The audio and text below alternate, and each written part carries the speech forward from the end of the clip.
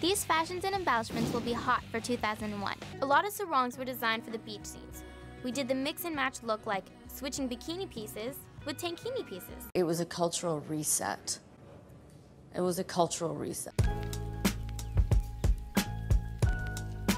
A youthful summertime aesthetic, the surf crush aesthetic, also known as the coconut girl, came about in the early 2000s and lasted until 2008.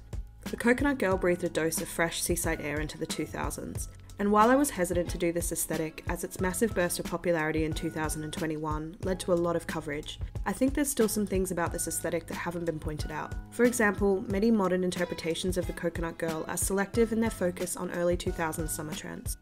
But the aesthetic actually covers mid-2000s summer trends as well, and there is often a distinguishable difference between these periods. I don't want to repeat myself too much, so I'm going to avoid talking about trends I've covered in other 2000s videos as much as possible, but they were a valuable part of this aesthetic and should be kept in mind.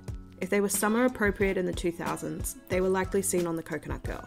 Think all the sunglasses trends, belly chains, trucker hats, bandanas, summer accessories, and summer silhouettes like boob tubes and halters. In fact, if you haven't already, maybe go watch my McBling video in preparation because it will give you a good background of some of the trends I'll be talking about here. Now that all that is covered, let's get into the aesthetic that brought the 2000s to the beach. Background. The conception of the coconut girl actually originates from beach bunnies, a conception of 50s and 60s fun-loving summertime girls seen across films and television. While these girls were sometimes characterised by their love for beach activities and rebellious attitudes, misogynistic values of their time meant that they were mostly seen as viewing material for the beach, and surf groupies rather than surfers themselves. 40 or so years later, interest in the surfer lifestyle was growing in the 2000s. This lifestyle came about when surfing moved to professional touring in the 70s and became synonymous with the barefoot, free-spirited rejection of fast-paced urban life for a chilled-out one amongst the waves. It has created its own laid-back look across each decade, and the look of the surfer life was defined in the 2000s by a rise in popular surfwear brands. These included Australia's big three, which were Billabong, Quicksilver, and Rip Curl, and American brands like Volcom, Hurley, and O'Neill. Most of these were founded in the 70s, where their sponsorship of competition and successful business models made them the visual identifiers of the surfer lifestyle by the 2000s. In fact, a 2006 market report revealed that only about half of those purchasing surfwear were thought to be surfers, with the other half buying into the lifestyle. It was such a desirable lifestyle that these brands moved from surf brands to household fashion names during the 2000s, and experienced phenomenal growth. Billabong, for example, reported a 76% revenue growth in 2001. For the coconut girl, the most iconic of these was actually the sister brand of Quicksilver, known as Roxy.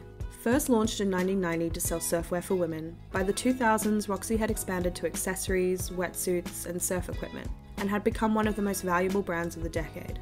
The popularity of Roxy's casual, tropical, and breezy style played a big part of the new conception of the beach bunny, now the 2000s coconut girl.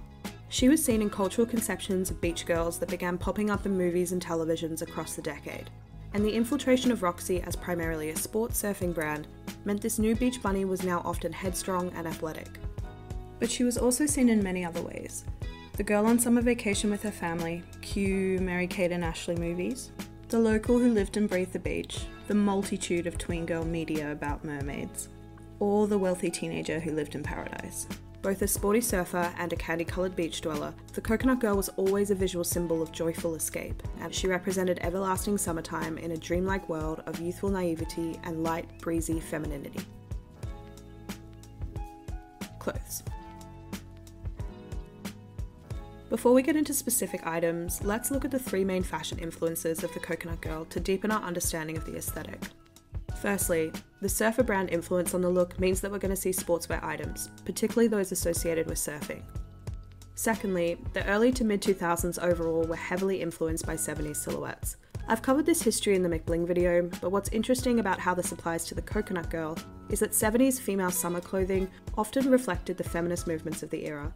More revealing clothing was seen as a symbol of female liberation, like halters and boob tubes, and were perfect for light and breezy summer silhouettes that would be resurrected in the coconut girl aesthetic.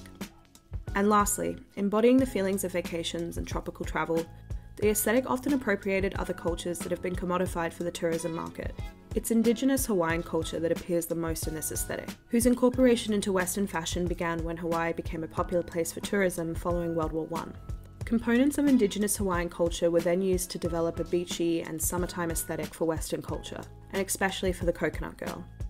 This combination of summer silhouettes, surf sportswear, and symbols of tropical living helped formulate the coconut girl as a light, carefree, and joyful summertime aesthetic. Fabrics and motifs. I want to start with a list of the fabrics and motifs because while there are some items that are unique to the coconut girl we'll be diving into, the coconut girl aesthetic mostly consists of general 2000s silhouettes with summer themes. 1. Hibiscus motifs. This was a major motif of the coconut girl aesthetic. It arises from the influence of tourism symbols, particularly from Hawaii. Here, the flower is worn by Indigenous female Hawaiians to represent their romantic situation, almost like an engagement ring. When Hawaii became a popular holiday destination after World War I, the flower became a fashionable item of beachwear and a motif of surfer life by Westerners. For the coconut girl, the motif enhanced the femininity of the aesthetic. 2. Retro summer textiles and patterns. These include crochet, tie-dye, abstract maximalist patterns, and terry cloth, all associated with light and breezy summertime ensembles. They also all came to be popular in Western fashion in the 60s and 70s, to go along with sunny and free-spirited hippie aesthetics. For abstract maximalist patterns, they were usually pastel or candy-coloured with floral patterns, and it's quite possible that the popularity of the terry cloth fabric was due to the rise in popularity of the juicy tracksuit. 3. Airbrush motifs, particularly on t-shirts. They made a comeback in the 2000s, inspired by graffiti trends that had been incorporated into hip-hop styles. They were usually a cheap souvenir from a summer vacation, and so are perfect for the coconut girl. 4. The colour palette. The aesthetic mostly stayed within the colour palette of pastels and candy colours. Essentially, colours that evoke a youthful feeling of dreamy summertimes and tropical landscapes. Okay, now let's take a look at specific items. Tops.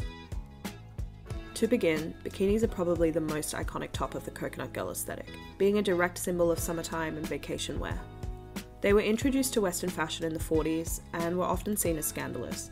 It wasn't until the 50s and 60s, after being seen on actresses and photo shoots and movies, that they became mainstream, and have been a symbol of liberated female clothing and beach femininity ever since.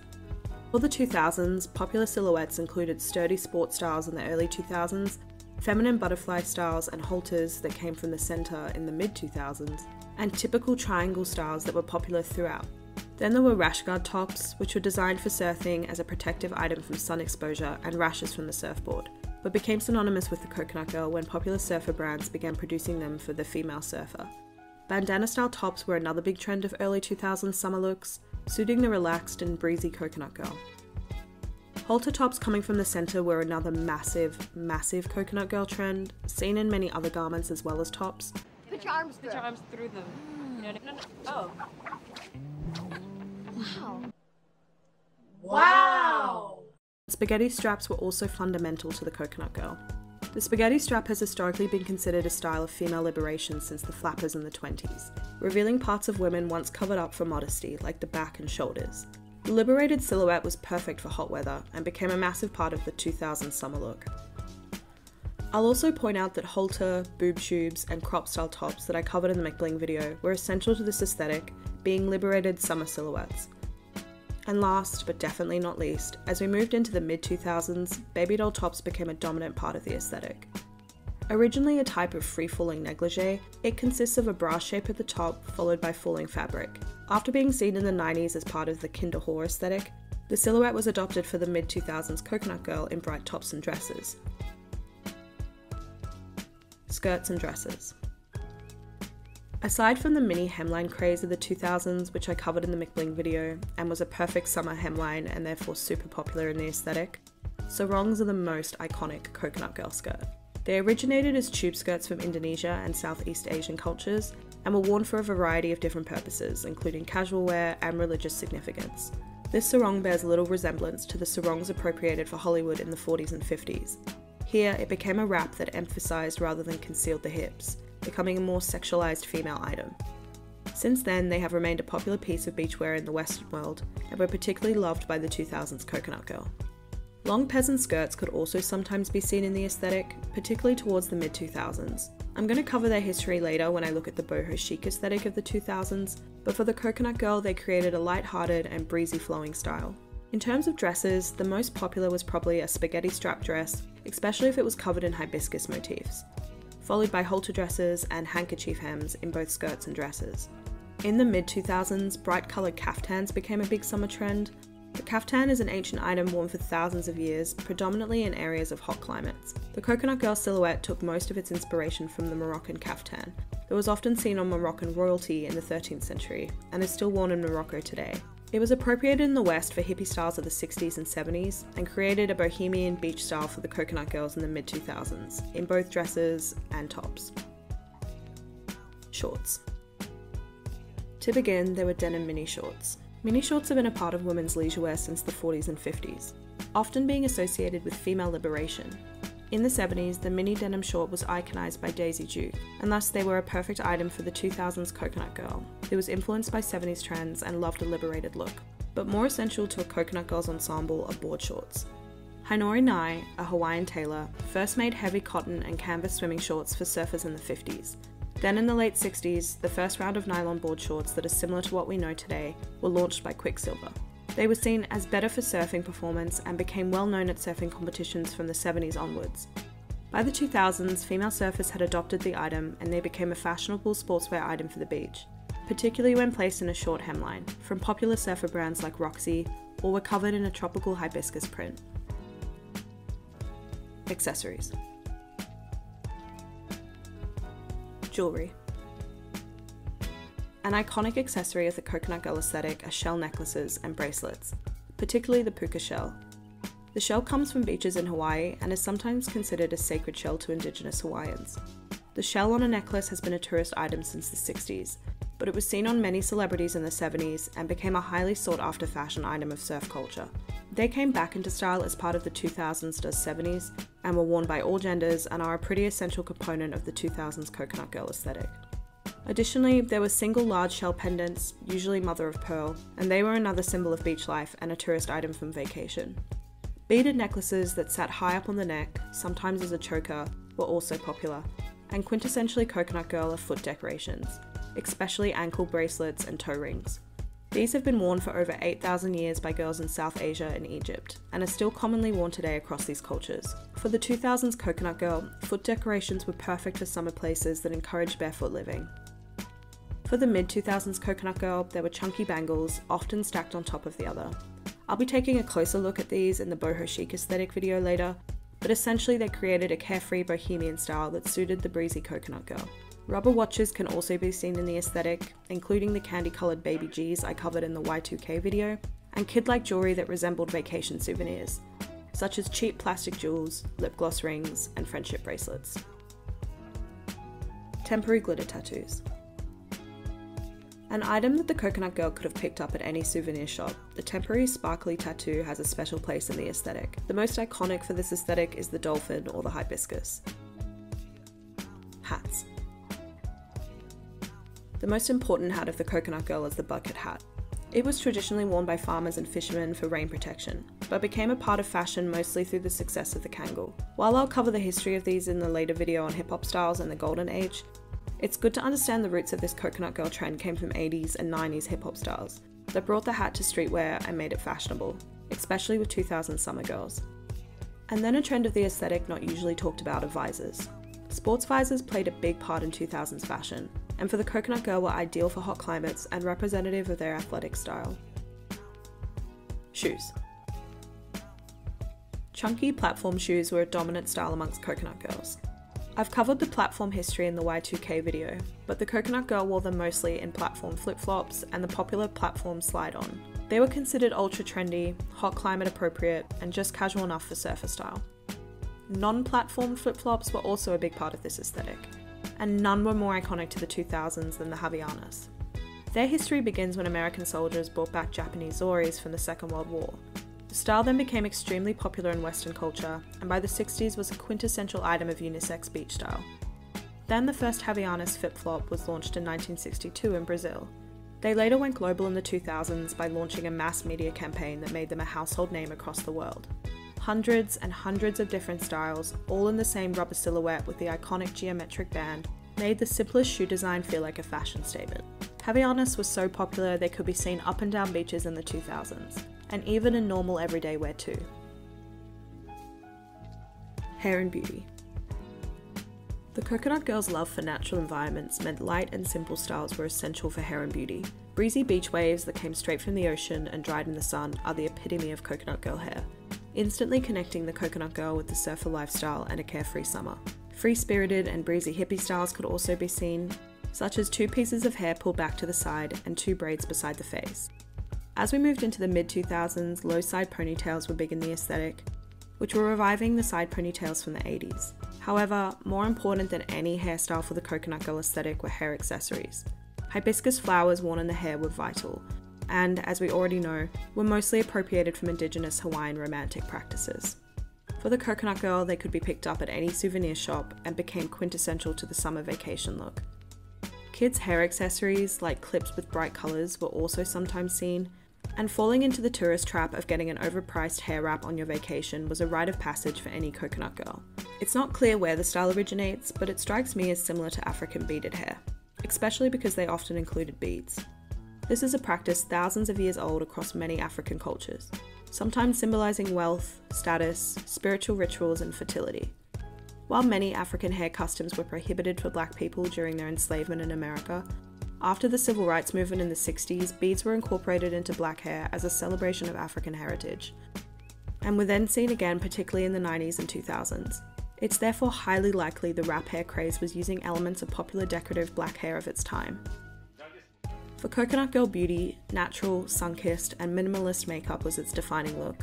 This essentially means no makeup, however certain broader 2000s trends like lip gloss were sometimes incorporated into the style. Sun-healing products like lip balm, particularly lip smackers, were a cult item of the 90s and 2000s, reviving a popular 70s product. Brown skin was also a big trend, which often resulted in tanning oil being used, extra points if it smelled like coconuts. Finally, fresh 2000s summer scents became a big beauty trend for the Coconut Girl. In particular, lots of Ralph Lauren fragrances like Blue, Ralph, and Cool, Roxy perfumes, and Davidoff Cool Water for women. Other visual cues. Surf brands. As we've already learned, the popularity of surf brands was hugely responsible for the rise in the aesthetic. Their styles and logos are therefore iconic visual cues, and their popularity meant wearing them in day-to-day life, not just at the beach, was normalised during the 2000s.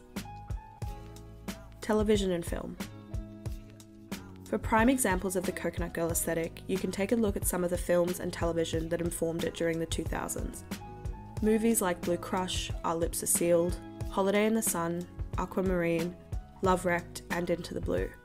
And television like The OC, Laguna Beach, Surf Girls, Paradise Hotel, H2O Just Add Water, Blue Water High, Summerland, and Maui Fever. The decline. The Coconut Girl look began declining around the same time as the McBling aesthetic, and mostly for the same reasons. Economic hardships and troubled times of the Great Recession that occurred at the end of 2007 made light and joyful aesthetics seem completely out of touch. We now wanted realism and muted tones, which defined the later aesthetics of the 2000s. As we look back, it's very easy to romanticize the candy-coloured Coconut Girl, but aesthetics usually come with their flaws. I feel like the main one here is its use of Indigenous Hawaiian culture that was commodified for tourism. Indigenous Hawaiian culture has long been sold by the tourism industry to the Western market, while the industry has often simultaneously been indifferent to some negative consequences for this culture. For example, the industry is largely responsible for the environmental destruction of Indigenous land, natural environments, and the rise of cost of living on the island, which is contributing to an ongoing housing crisis that disproportionately affects Indigenous Hawaiians. So, it could also be argued that the Coconut Girls' use of their motif symbolises the exploitation of Indigenous Hawaiian culture for Western profit. Now, this is a really complicated issue and there's lots of different opinions on it, and this video really doesn't do it justice, but it does pour some needed rain on the dreamy paradise world the Coconut Girl represented for so many of our childhoods. Understanding aesthetics' flaws deepens our understanding of them as a whole, which is necessary for mindful practice of them, and I do think that the casual and versatile styles of the Coconut Girl give so much room for a more conscious aesthetic. And then maybe the Coconut Girl can be what she promised, the fresh breeze of our 2000s memoir and everlasting feelings of summertime. What do you think about the Coconut Girl aesthetic? Let me know in the comments below and don't forget to like and subscribe. Thanks for watching.